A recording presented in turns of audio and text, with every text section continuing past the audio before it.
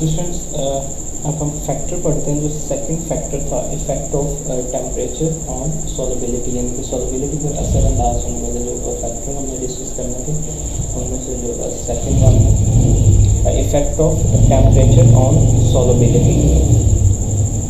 Temperature has major effect on the solubility of most of the substances. Generally, it seems that solubility increases with increase of temperature, but it is not always true. So, इसका मतलब है कि temperature का बहुत सी अशिया की solubility पर बड़ा असर होता है। ठीक है, नॉर्मली टेम्परेचर के बढ़ने से सॉल्युबिलिटी बढ़ती है, यानी कि टेम्परेचर में जैसे जैसे हम इजाफा करें तो सॉल्युबिलिटी भी बढ़ती जाती है, उसमें भी इजाफा होता जाता है।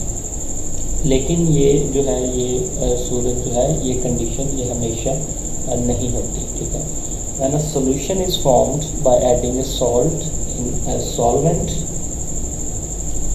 जब सॉल्वेंट में कोई साल्ट डालकर सॉल्यूशन जो है वो बनाया जाता है तो सॉल्युबिलिटी पर टेम्परेचर के असर के हवाले से जो है वो तीन कंडीशंस जो है वो पैदा होती हैं। ठीक है, उनमें से जो नंबर वन है वो है यानी कि हीट इज़ एब्जॉर्ब, इसका मतलब है कि हरारत जो है वो जज्ब होती है।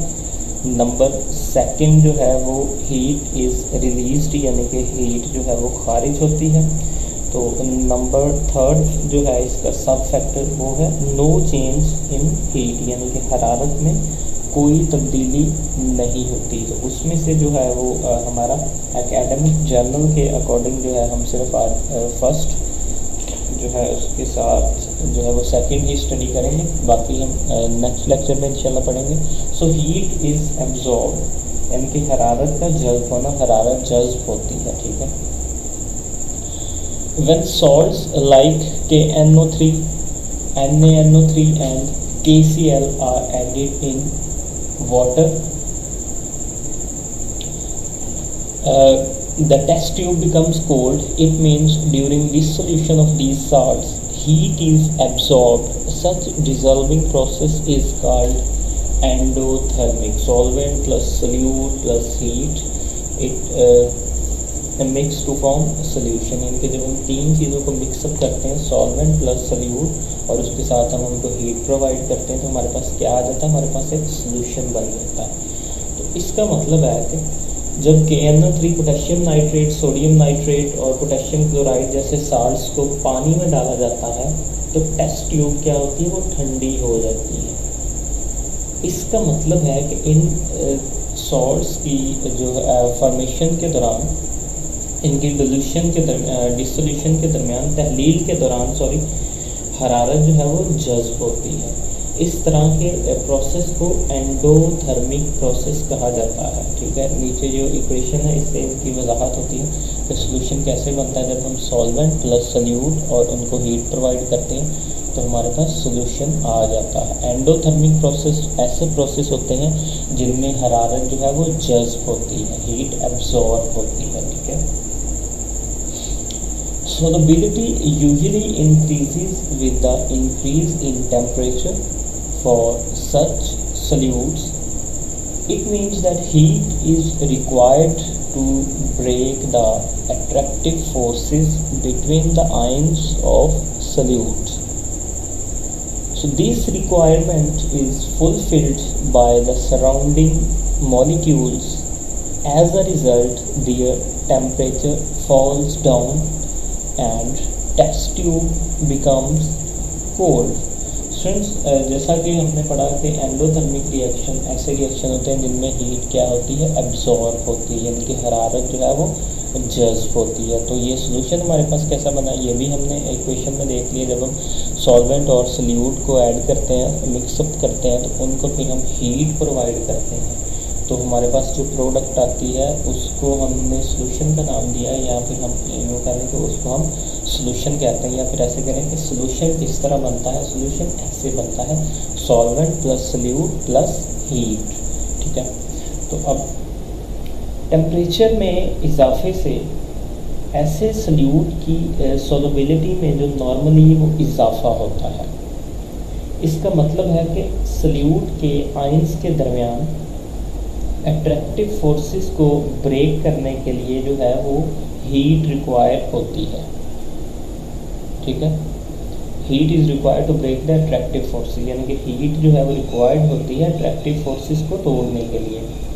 अब हीट की ये जो ज़रूरत है इर्द गिर्द के उसके राउंड जो मॉलिक्यूल से पूरी की जाती है, ठीक है, जिसके नतीजे में टेम्परेचर जो है वो फॉल कर जाता है, टेम्परेचर गिर जाता है और टेस्ट ट्यूब क्या होती है, टेस्ट ट्यूब ठंडी हो जाती है, ठीक है।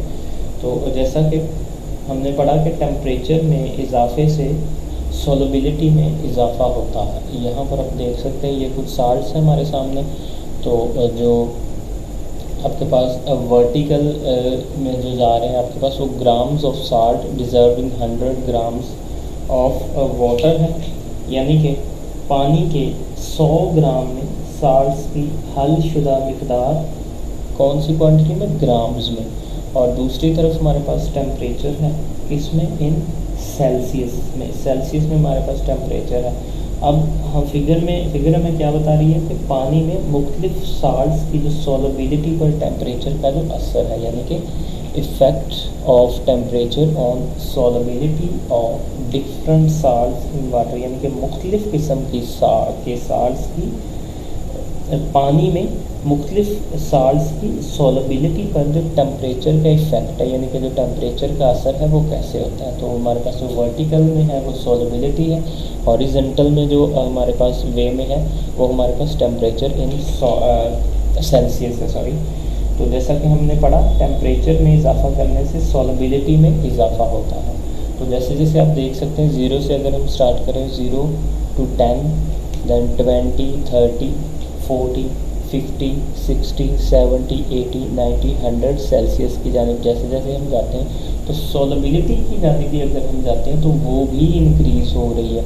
From 0 to 10, 10 to 20, 20 to 30, 30 to 40, 40 to 50, then 60, 70, 80, 90, then 100। तो डिफरेंट साल्ट्स की जो है वो डिफरेंट तरह से वो जा रही है, ठीक है। लाइक K2Cr2O7 की जो है वो 0 to 80 पर जा रही है, और NaNO3 की अगर हम लें तो 70 to 100 की जानिब जा रही है। इसी तरह CaCl2 की 60 to 100, तो NaCl की जो है वो 35। तो ये डिफरेंट है। तो जैसे ही हमने बताने का मकसद क्या है कि जैसे जैसे हम टेम्परेचर इंक्रीज़ करते जा रहे हैं वैसे वैसे क्या है सोलबिलिटी भी इंक्रीज़ होती जाती है, ठीक है। तो स्टूडेंट्स ये था आपका आज का टॉपिक। आई होप आप लोगों ने अंडरस्टैंड किया होगा। Thank you so much.